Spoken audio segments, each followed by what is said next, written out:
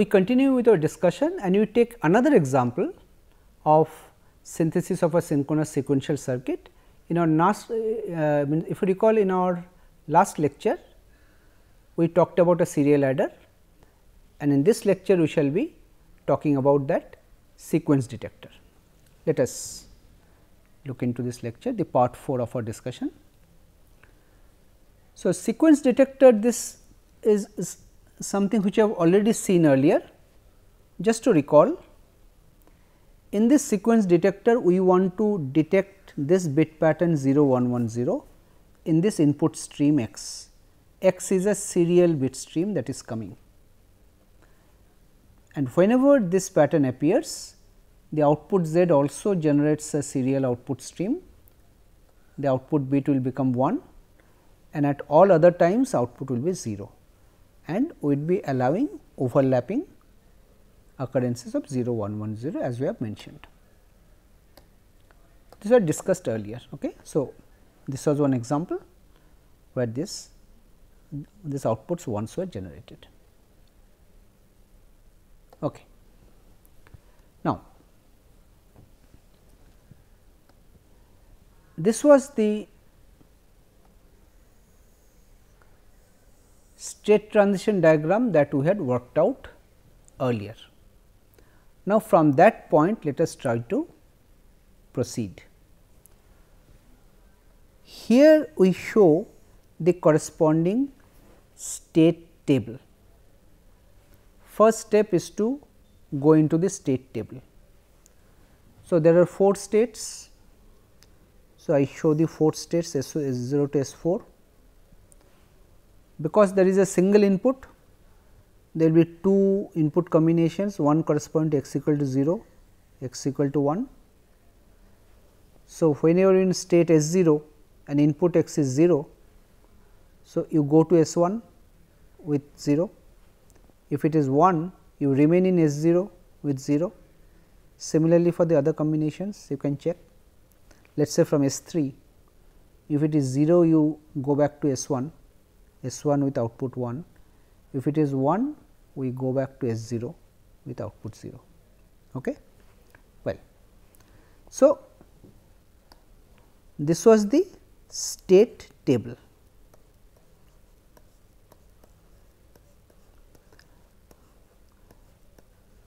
Now, let us do state assignment.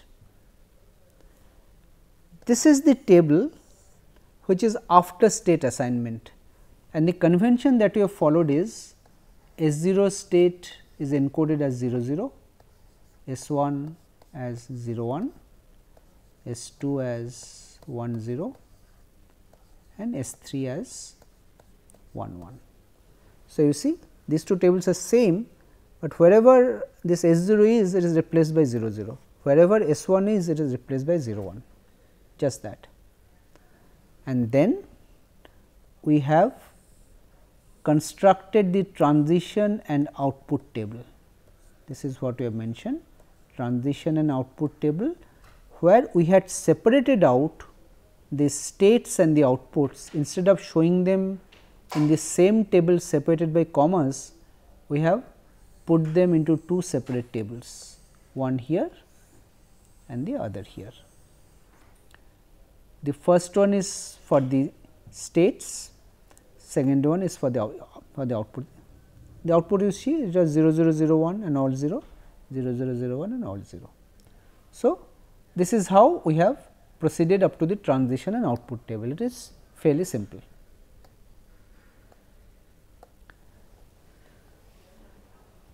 Now, from there, this is the transition and output table I am showing again. This is the transition and output table. Now, suppose we are now selecting the memory element. Let us suppose we are using T flip flops, right. Let us see what we are trying to do here. Here we are saying is that because there are 4 states, so our sequential circuit model will look like this. There will be 2 memory elements, right.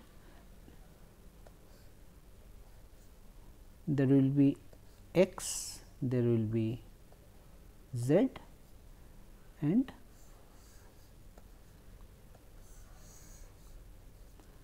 these are y1 and small y1 and small y2. Now, what we are saying is that we shall be using T flip flops. So, this will be T1 and T2. So, instead of capital Y and capital Y2, now we will be generating T1 and T2 directly from this circuit. So, how we will be generating T1 and T2? Now, again for a T flip flop, let us think of the excitation requirement.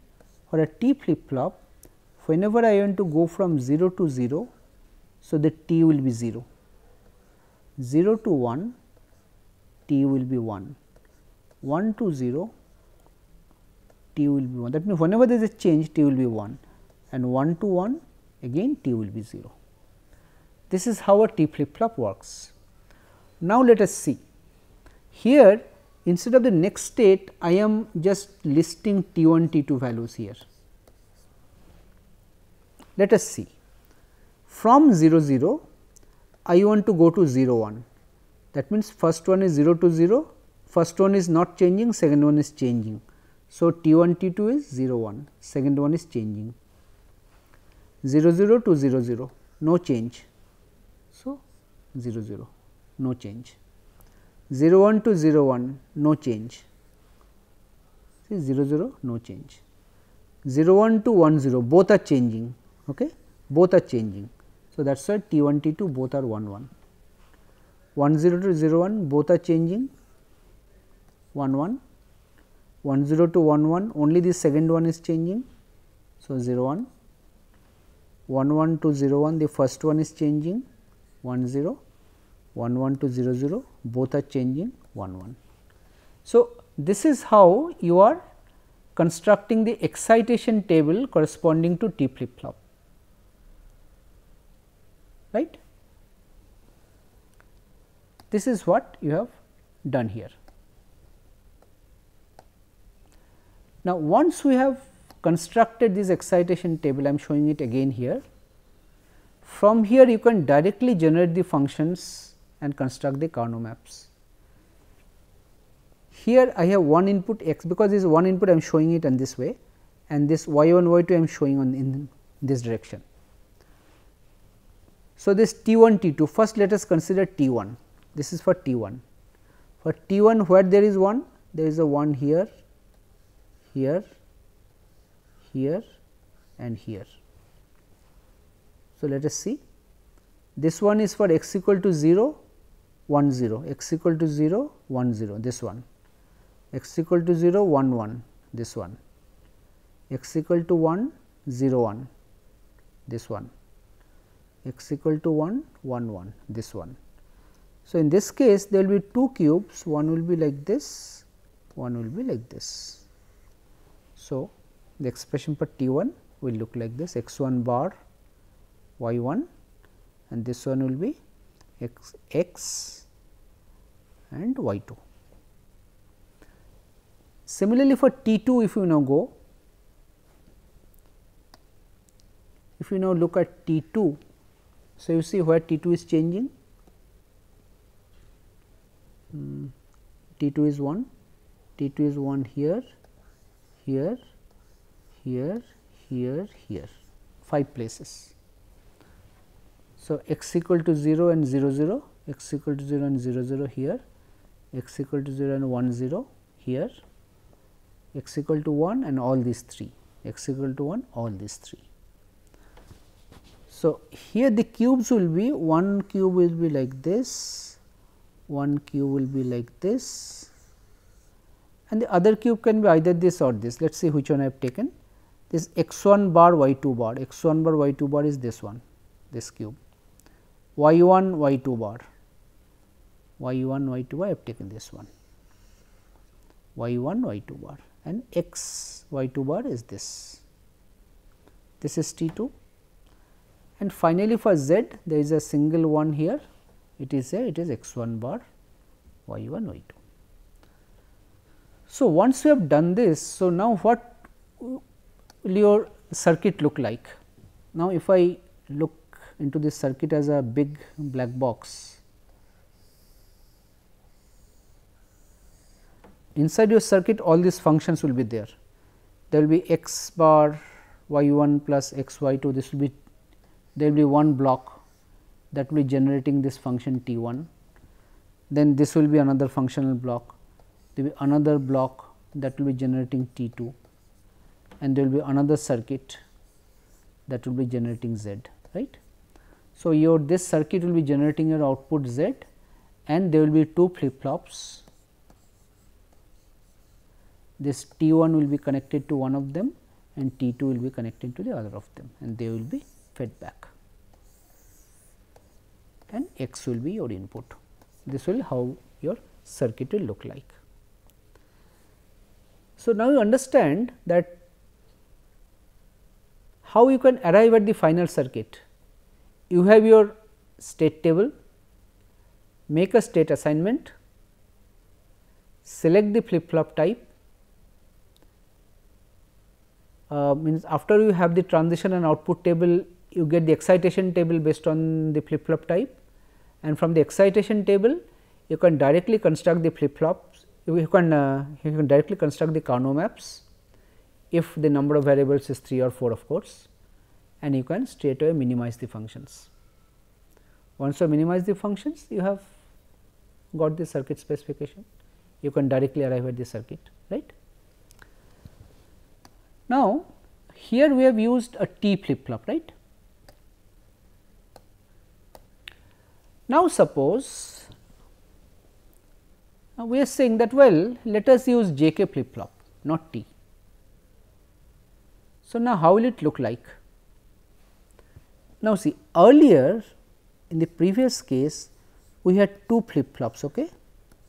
The inputs were T 1 and T 2, and the outputs were generated as small y 1 and small y 2.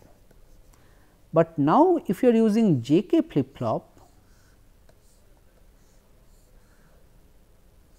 now your requirement will be, there will be 4 inputs that need to be generated, J 1 K 1 and J 2 K 2, because for every flip flop we will be generating 2 inputs. The first one will be generating small y 1, the second one will be generating small y 2. Now, again for a JK flip flop, you think of the excitation requirement. JK flip flop, how do you do? 0 to 0,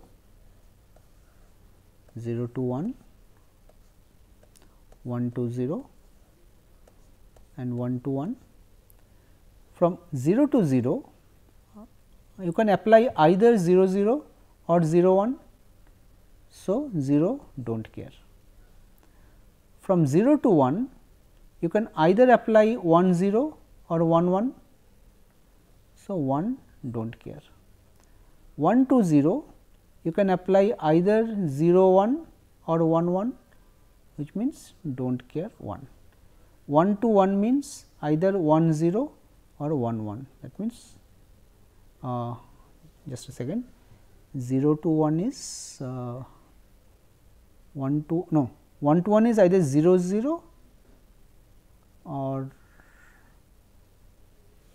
either 0 0 or 1 0, that means do not care 0, do not care 0, yeah, fine. So, now you see this J 1 K 1 J 2 K 2 that will have to generate. This was our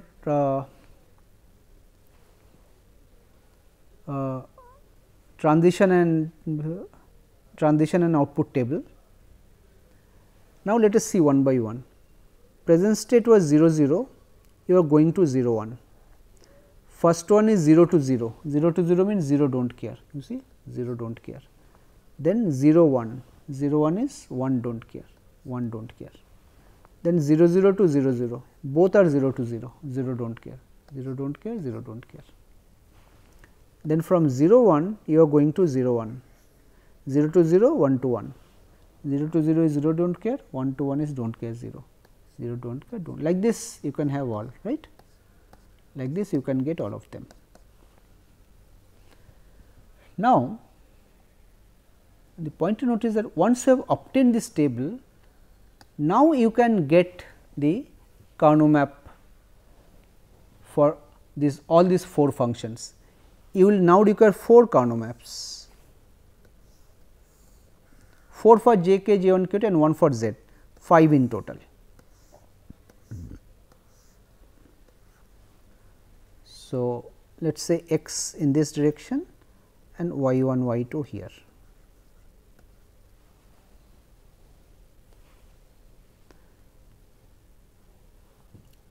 Let us say this is for j 1. For j 1, let us say there is do not care here, do not care means 0 1 0, 0 0 0 1 1 1 1 0, 0 1 0, this is do not care, 0 1 1, 0 1 1 is also do not care, and j 1, this is also j 1, this is 1. So, x 1 1 and 0 1, 1 and 0 1, this is 1 and these are do not cares, 1 1 0, 1 1 0 is do not care and 1 1 1 is do not care. So, here you can have you can have a cube like this and minimize it, right, for j 1.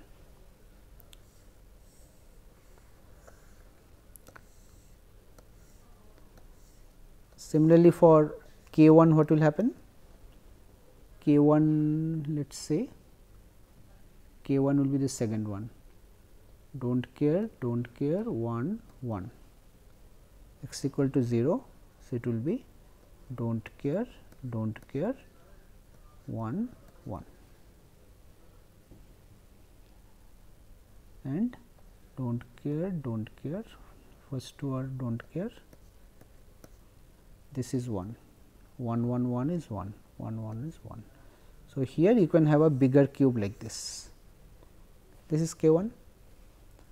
Similarly, you can have j 2,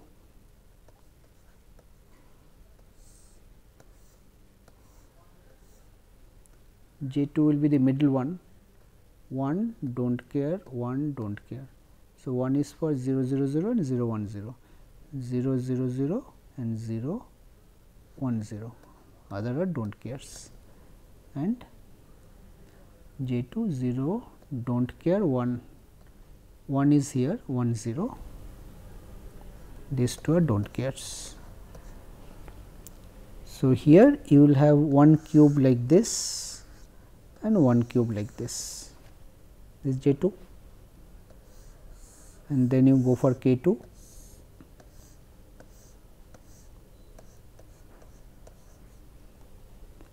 So, when you have k 2 the last one, do not care 0 0 0 and 1 0, 0 0 0 and 1, these two do not care, and here you have 1 in 0 1 and 1 1, 0 1 and 1 1, others are do not care.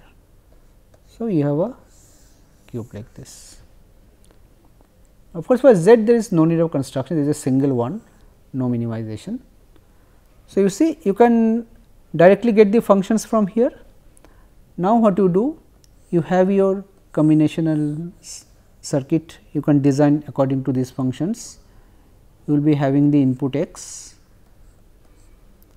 you will be having this inputs y 1, y 2 coming from the flip flops, and it will be generating z, it will be generating j 1, k 1, j 2, k 2, and you will be having 2 flip flops here, one getting j 1 k 1 generating y 1, other getting j 2 k 2 and generating y 2. Okay. So, you see the examples that I have worked out, they show that however complex your circuit can be, well of course, in D and T the number of variables or inputs to the flip flops you need to control are less, for J K and SR it becomes bigger, but still it is manageable, you can work out, you can minimize, and there are functions which can be minimized better using J K or T flip flop there are other functions which can be minimized better using D flip flop. So, there is no hard and fast rule that which flip flop is better, which will give you smaller circuit. This all comes from experience, right. So, here we have worked out a number of examples. We shall look at some more examples later. So, let us come to this already we have done. Let us come to the end of this lecture. So, what we will see later is that we shall work out a couple of counter design examples, because counter designs are interesting. So, in our next lecture we shall be looking at some designs of counters. We shall be going through the entire process of counter design, and after that we shall be looking into the design of registers and counters from a slightly different perspective. So, those discussions we shall be going through in our later lectures. Thank you.